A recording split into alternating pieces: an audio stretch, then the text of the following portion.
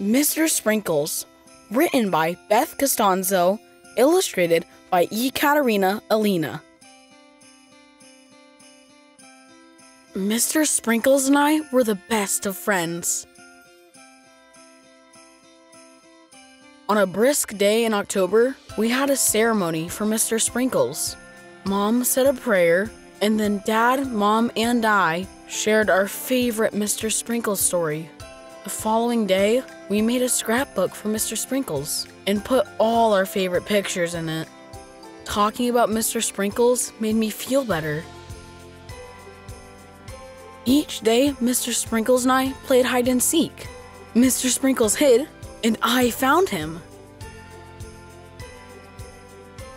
We played fetch too.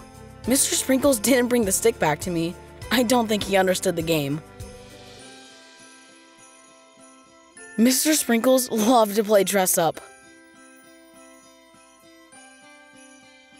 Birthday parties were his favorite event. He licked all the excess frosting from my face. Yuck! Mr. Sprinkles didn't love to brush his teeth. The toothpaste was too minty. When I felt sick, Mr. Sprinkles always made me feel better. We loved camping together. Mr. Sprinkles hugged all the blankets. One day, I came home from school and Mr. Sprinkles didn't run to me. Mom said he wasn't feeling well and she would take him to the vet. A vet is a doctor who takes care of animals. The next day, when I got home from school, Mr. Sprinkles wasn't in his bed. "Mom, where is Mr. Sprinkles?" I asked. Mom looked very sad, and her eyes were puffy, like she had been crying. Mom said, "Come sit next to me." "Okay," I said. I took Mr. Sprinkles to the vet. While the vet examined Mr. Sprinkles, he passed away. "He passed away? What does that mean?" I asked. "It means he went to heaven. He won't be coming home." I hugged Mom tightly and started crying. Mom cried too. Mom said, "It's okay to feel sad when you lose a loved one. It's okay to talk about your feelings and cry. Each time we cry, we release our emotions.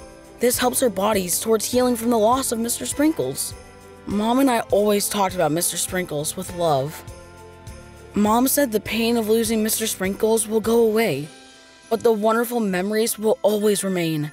I think Mom is right. I loved Mr. Sprinkles, and he loved me. Some people will never understand how much I love my dog, but that's okay.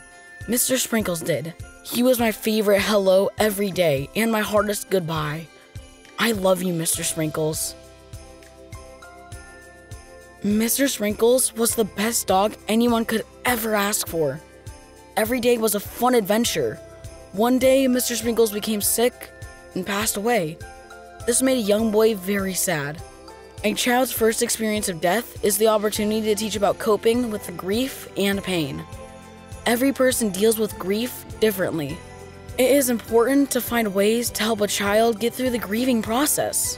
Mr. Sprinkles assures youngsters that no matter how badly they feel when they lose a pet, in time, their hurt will ease. They will be able to remember with fondness and happiness that a pet always loves them, no matter what. Also, pets are never really gone because they are always in our thoughts and hearts. Also included are activities at the end of this book to help children cope with the loss of a pet.